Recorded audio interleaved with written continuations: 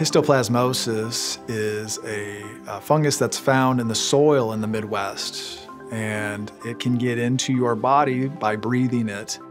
And then once inside your body, it can affect your eyes by depositing in certain parts of your eyes. Oftentimes it's carried by birds, and we're unaware that we've been exposed to it until later in life.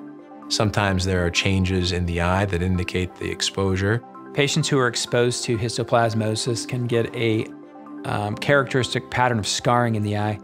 So most retina specialists, when they look at an eye that's been affected, can see this characteristic pattern of scarring and determine that somebody has been exposed to histoplasmosis.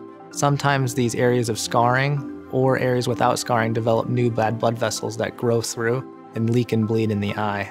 This leakage and bleeding can lead to a significant loss of vision, and if caught early and treated, then we can typically preserve vision and in some patients improve vision.